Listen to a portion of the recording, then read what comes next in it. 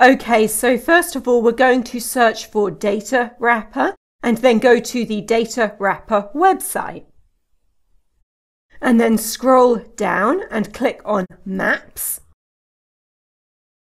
And then scroll down again and select the choropleth map. And then we'll create a map.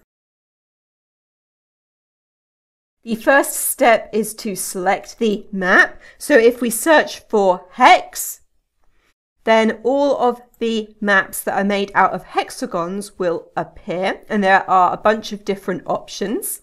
We can also search for squares, and there's a few different options for countries that are made out of squares. And then we can search for circles as well. And there's some countries that are made out of circles. And then we can also search for tile, and that will bring up some of the options that we've already seen. Now I am going to search for squares again, and then select the map that I want, which is World Population Squares. So each country on this map is a square, and then the size of the square represents the population of that country. Now we'll proceed. And the next step is to add in your data. So I am going to copy this from an Excel spreadsheet, and I'll start by just copying the country names and the numbers, and then paste them in here and send them to the table. And it tries to match up all of the countries with the country names, but in some cases it can't do that, and so it throws up a bunch of errors.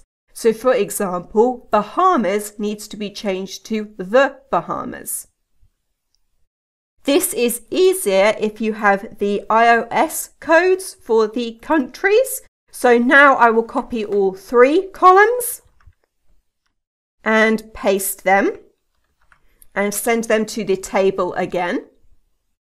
And this time it does a much better job of matching up everything based on the iOS code. And now I have just 3 errors.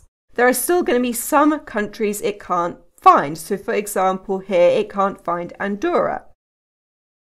Now I will go proceed, and this takes us to the match tab, and it's already automatically figured out that I want to match the iOS code to the first column, column A, and that the values are in column C. Then we'll proceed again, and it takes us to the check tab. And here we can see the 3 countries that it can't find. So Andorra and Liechtenstein and Vatican City.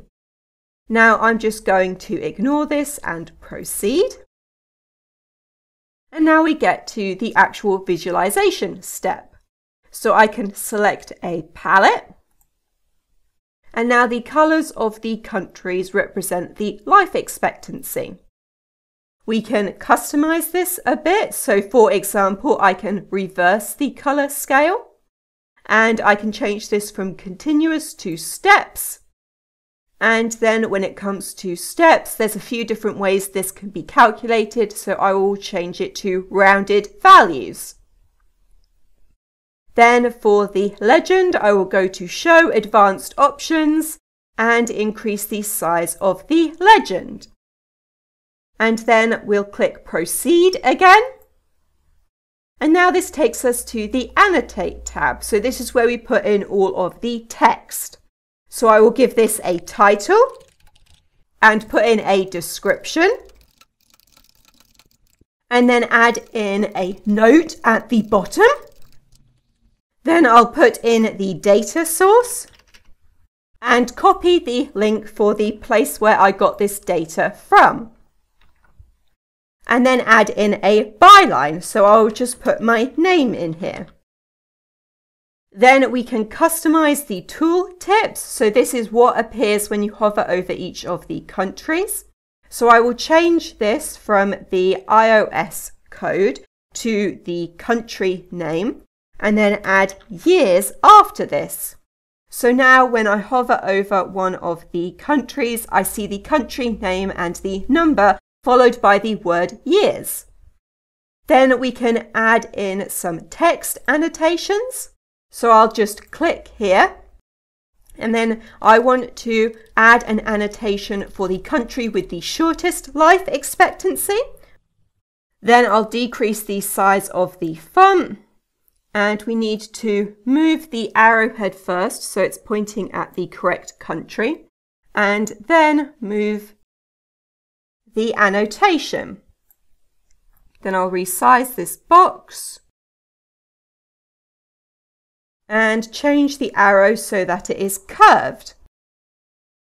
Now, if you want to format just part of this text, you can't do it like this because that will just make everything bold. What you need to do is put this in front of the country name and then this after the country name. And then we have just the country name in bold. And then I will just hover over this to double check that I have got it right. And now we can scroll down and proceed. This takes us to the Layout tab, but there's nothing here that I want to change, so I will just go to the final step, which is Publish and Embed. Now this is the part where you actually need to have created a free account. If not, you will not be able to publish it. And once you have published it, you get a link that you can use to embed it in a website, and you can also export it as a PNG file. Okay, so in this video, I have shown you how to create a world map with squares using Datawrapper, and that is everything.